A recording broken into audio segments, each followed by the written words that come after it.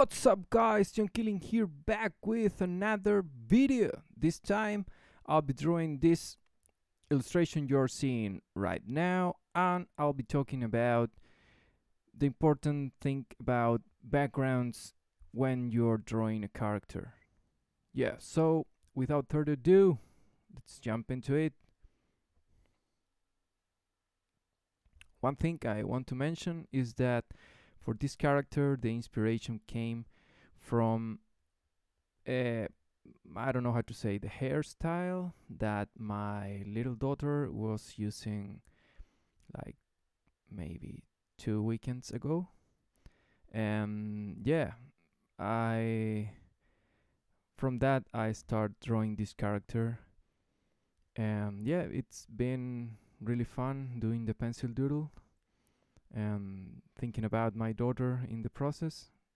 Is I don't know. What I'm trying to say is that sometimes inspiration for a character came from could come from anywhere, and this time was from hairstyle I saw a weekend.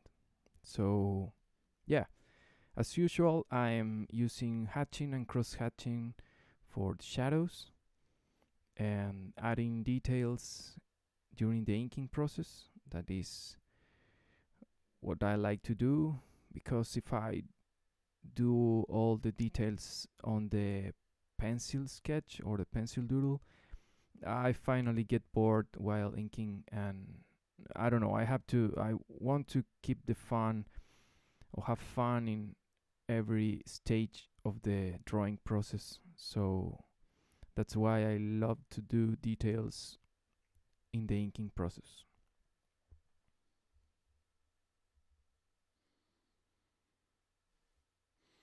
Also, this character is named Laura. She is one of the characters of the comic I'm working on right now. Yeah, in this illustration, she is definitely like older, a little bit older than in the comic. So yeah, I play with that. She's now more grown up, more maybe with a badass look. And yeah, I have fun doing this with my characters, imagine them in the future. And I don't know, I think you can tell the story of a character by making drawings in different stages in his life. So I'm having fun telling her story here. Also, I wanted her to have a sword, because in the comic, you will see in the future, spoiler alert, she used a sword. So I wanted her to keep the sword for her. So I add the weapon. So far so good. I'm having fun adding details, and yeah, I also wanted to share with you here in this video this beautiful landscape. We had a great time on the weekend. We are here in Chile, it's winter, so with my family we go to the mountains to see the snow. My kids haven't seen the snow, so it was really fun. And back to the drawing. At some point I decided that to complete the story about this character, I wanted to add a background. I was thinking of a random background, like some random shapes, but here I found that maybe the background could tell more about the story of what had just happened. So instead of being like a character standing, now it's a character on a place that is in ruins, product of a fight maybe.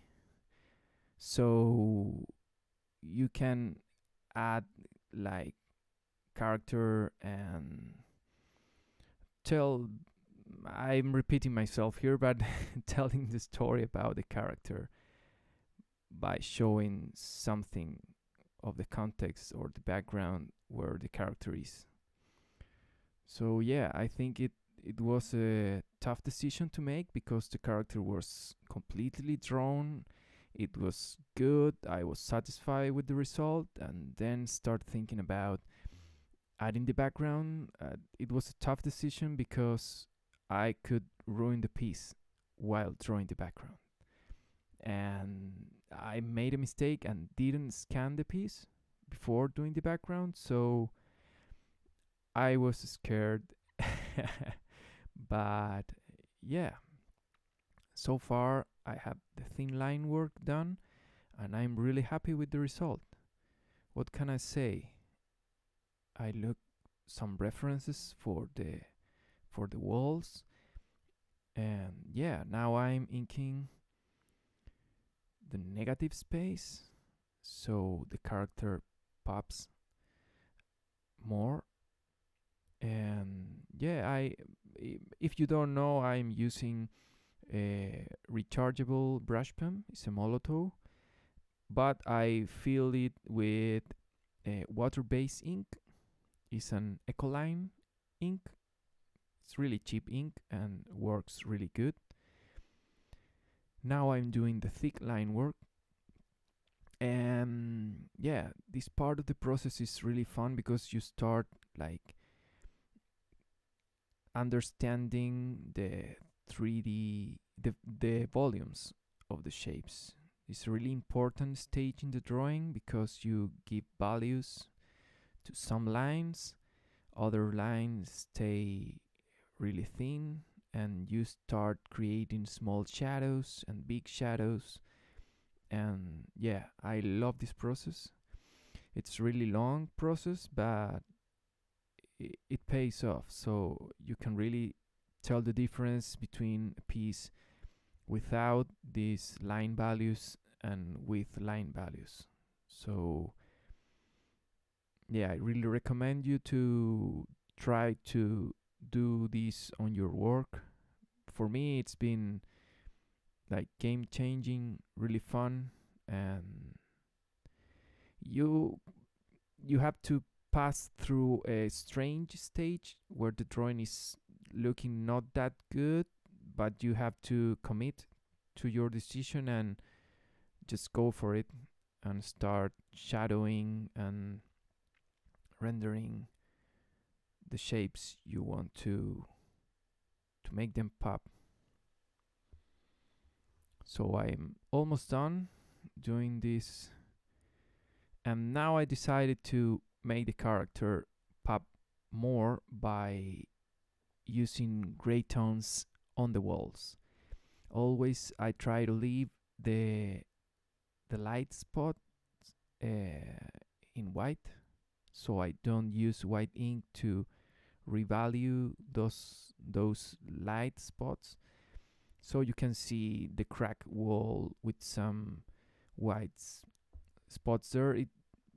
I don't know, it helps the piece. And here I'm working on the other wall, and yeah, some little touches, great touches on the character, but not that much because I want the character to pop. And finally, with white ink and a toothbrush, I do the white spots on the background, and yeah, we're done.